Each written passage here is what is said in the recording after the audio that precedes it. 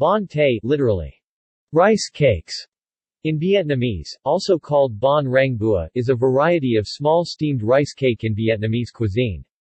It is a traditional variety of bánh from the Red River Delta region of northern Vietnam. Bánh tây are made of rice flour, wrapped with ladong leaves into a long, thin cylindrical shape, and boiled thoroughly. Bánh tây is considered one of the most typical dishes of Ha Tây province, located near Hanoi, although it may also be found in other parts of the country. The flavors and ingredients of bánh tây vary from region to region. Ingredients. Bánh tây are made of plain, non-glutinous, white rice, called gạo tây in Vietnamese, minced pork shoulder, Judas's ear fungus, Auricularia auriculajudae, onion, salt, pepper. Some variants of bánh tây include peanuts and chopped shiitake mushrooms. Making.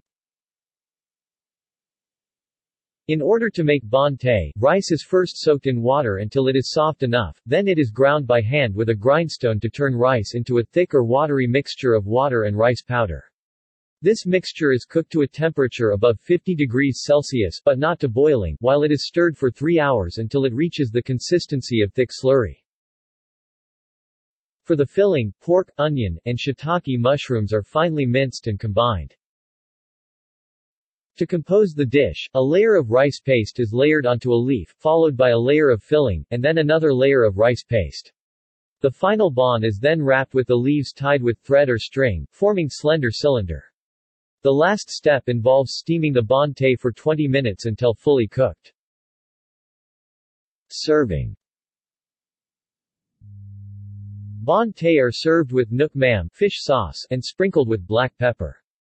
Unlike some varieties of bánh, which are prepared only seasonally or for particular festivals, bánh tây are made all year round.